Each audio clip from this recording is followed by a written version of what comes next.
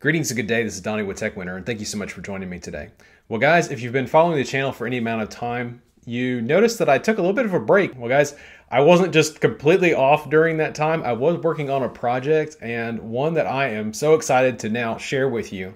Yes, I replaced my Ring alarm keypad where I had it mounted on the wall with an iPad that has control not only over the Ring alarm system, but also my cameras, my thermostats, my garage door openers, my front door, my vacuum, and all of my smart lighting as well. So without any further ado, I want to walk you through this project. So let's dive in and let's take a look. So guys, I have seen where several other people have done something similar to what I'm going to be showing you that really inspired me to go down this path. I've always wanted to have an iPad or some sort of a tablet that was mounted to the wall that had more controls over the home automation things throughout my house. Mostly so you're not limited to things like voice commands or maybe just one or two people like my wife and myself and our smartphones and be able to turn things on and off, or just the light switches themselves, but just having that single central place to where you can control everything. So it's still a work in progress, but I'm far enough along that I'm happy to share with you the results of what I've done here. So guys, before we go any further, I do want to just tell you there's several different ways that you can solve what I've done here. I'm going to talk very briefly today about the solution I came up with, and that is called Home Assistant. Home Assistant is a bit more advanced. I am not a coder by experience. I've learned a lot of things along the way. I know enough to be dangerous, but I was able to get integrations with all of my smart stuffs across my house underneath the umbrella of Home Assistant. There are some other great solutions out there if you are somebody who uses Alexa or uses Google or uses Samsung Smart Things. Yes, I know in different aspects I've used all of the above for different projects. Apple HomeKit is another great solution out there, but Home Assistant, it's open source. There's this great user community and it works with so many different tools and solutions, including Ring. So yes, for me, a huge selling point here was that it actually integrates with my Ring alarm keypad, which was a huge deal. So just kind of thinking through where I wanted to mount this, I didn't want to have it just sitting like another thing that I was adding to the wall. I wanted to take something away to be able to replace it with this tablet. So where that Ring keypad is actually located in my house is in a very high traffic, very central location between like the kitchen and the bonus room and the stairs that go down to the garage, which is usually how we come in and out of the house. It's kind of that first thing that you see. So I love the first impression. Now, not just being that Ring alarm keypad, which yes, I love Ring, but that first gen keypad, it's not consistent with anything else in their design language, and I was so ready to replace it. So guys, I spent a lot of time during just my Christmas break working through some of these integrations. Home Assistant does make it great because you set it up on basically a dedicated system, dedicated server, a Raspberry Pi, a laptop, a computer. There's lots of different ways that you can go about doing that. But then basically you can build out dashboards that are completely custom.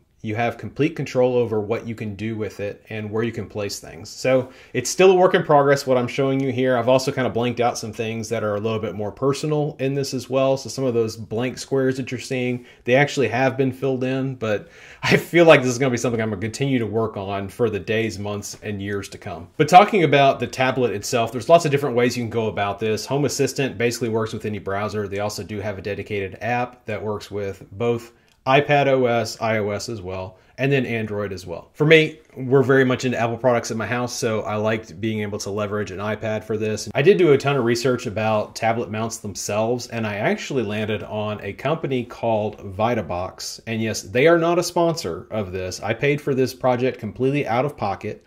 And basically they have a product called VitaMount that works with all different kinds of iPads, not only brand new models, but also some used ones and older models as well. So I started doing some shopping, looking for some aftermarket iPads as well, just to see what might be out there. And just with the different aesthetics in the house, I wanted to get something that still had like that white bezel on it, which meant probably something that was going to be a little bit older. A lot of the newer Pro models and Air models, they have a black bezel. Now it does have the nice edge-to-edge screen, but I wanted to get something with like that white aesthetic and like a mount that was white as well, so it would match the trim that's in the house. It just seems to make a lot more sense. Another thing that I was very mindful of was I wanted to try to incorporate this as closely into the color of the walls as well. So I actually went out and found the color code for my Sherwin-Williams paint, and I actually incorporated that into the background of that dashboard as well. But guys, I did some hunting and I was able to find a used iPad Pro 10.5. Now this is like the 2017 model. So it is, at the time of the making of this video, about 5 years old. but Apple continues to stand by many of their products. It's still getting the latest version of iPad OS. And even if that changes in the near future, I have every reason to believe Home Assistant will continue to support it. I can use it in a browser. For my use and purposes here, I'm using the Home Assistant app. It just allows me to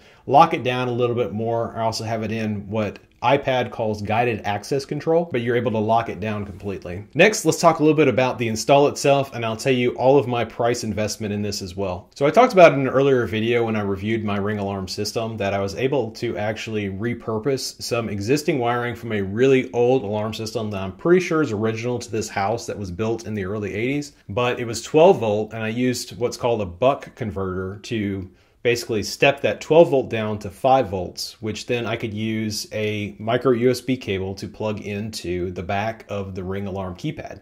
So that keypad basically stayed charged all the time. So I already have low voltage that's going to this location. So I just wanted to continue to use that existing wiring. So I just found a micro USB to USB-A adapter, which then could be plugged into just a standard lightning cable, which could then be used just to charge up this iPad. Some of you may be concerned about having an iPad plugged in all the time. Actually, since about iOS 11.3, they've done a whole bunch of upgrades to the battery management to where keeping an iPad plugged in all the time is not near the risk that it may have been in the past. So as you can see here, I got the Vita mount in the mail and I was able to do this install here. So as I'm removing that old keypad, you can kind of see some of that cabling. I'm going to kind of let it just hang off here. I wanted this to be centered. It's kind of in this weird spot because there's some steps that go up towards our bonus room here. But basically, as you can see with this Vita mount, there is basically 4 screws and anchors that mount it to the wall. And with a quick measurement using my level, just making sure everything was level and good,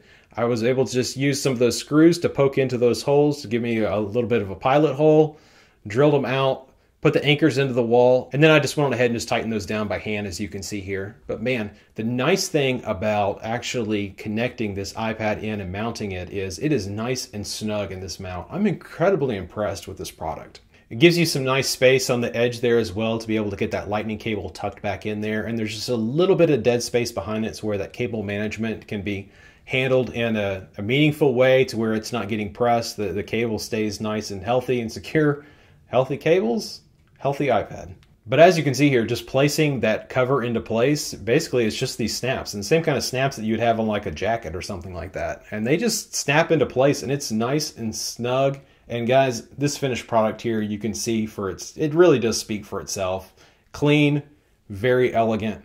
And just looking at some of these controls as well, you can see those lighting controls, it's right off of that bonus room. Just kind of pressing that bonus room button, you can see there's also some dimming controls that I've programmed in there as well. So then in that middle security column, there's controls over the Ring alarm system. And then you can also see those 6 Ring cameras as well. I've got it set up to where if you tap on one of them, you can go into a live view of those cameras as well. And just kind of featuring that garage door as well. Again, MyQ, fantastic product. Completely integrates with Home Assistant. I have mine set up to where if you just double tap it on the screen, you can toggle between open and closed as well. As you can see here, just that live demo then pulling up my Ring camera that I have in the garage. Beautiful, elegant experience. So guys, this was a pretty intensive project actually building out this dashboard. And again, it's probably going to be something that I'm going to continue to fine tweak and just make adjustments to in the days, weeks, months, perhaps years to come as well. So let's talk a little bit about the price of this. Again, no sponsors here. I paid for this all out of pocket, but the iPad Pro 10.5, which actually would have been purchased originally in 2017, I paid $125 for. The Vita mount. So there are many different options that are on the market for this, but guys, I decided to go with one that I thought was going to be the most aesthetically pleasing. As you can see here, just that nice snug fit it has to the wall. It's about a 1/2 inch thick off of the wall. It's actually thinner than the Ring keypad that it replaced. So it was a bit more of an investment. All in with shipping and tax, my cost there was $141. So guys, all in here, I did invest $266 in this project, but guys, that finished product really does speak for itself. And again, Home Assistant is just one solution to getting to the end result that you're seeing here. There's lots of different ones that you could use. Apple HomeKit coming to mind, the actual Alexa app. You could toggle between multiple different smart home apps, but I like being able to have it all here on this single screen that I have in that guided access mode, so you can't actually get out of it. You can't get too lost on the iPad. But guys, let me know in the comments if you've done something similar. I'd love to hear about it. And let me know if you want to hear a little bit more about the behind the scenes of building some of this stuff out in Home Assistant. If that's something you guys are interested in, it's something we could definitely talk about doing in the future. Thank you so much for joining me. If you haven't already, I'd ask you to consider liking and subscribing and hitting that bell notification so that you're always staying up to date with new content as it's uploaded. But for now, I'm Donnie with Tech Winner, helping you make winning decisions when it comes to your tech. You guys have a great day.